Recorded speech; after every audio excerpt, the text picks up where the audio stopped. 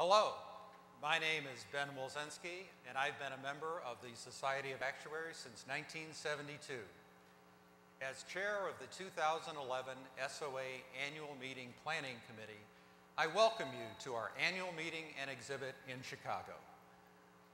As an SOA volunteer, I was also a member of the Forecasting and Futurism Section Council during 2006-2009, serving as chair the last year. And I'm a member-elect for the upcoming term.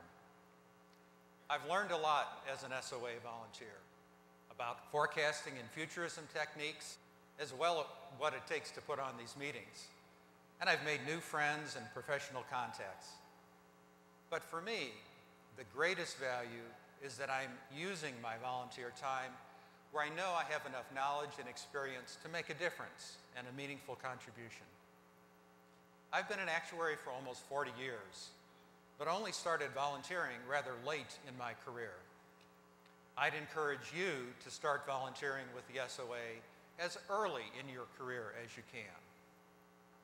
It's rewarding, both personally and professionally.